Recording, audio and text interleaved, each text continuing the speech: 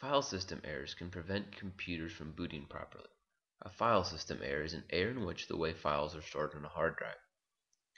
To scan for them using BootMed, simply first select the hard drive you would like to scan.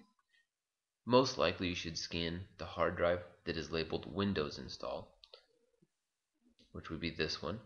Click OK. BootMed will quickly scan your hard drive. It will also tell your computer to scan itself when it boots up.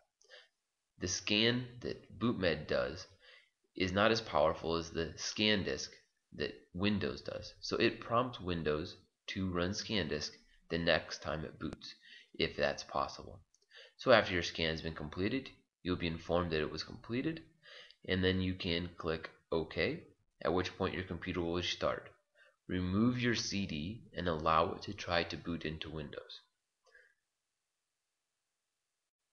When it boots into Windows, it should, on startup, run a ScanDisk and correct possibly more errors. If this does not resolve your issues, try running a hard drive diagnostic check. If the hard drive is in good condition, then try moving on to recovering your registry if that's available, and scanning for viruses.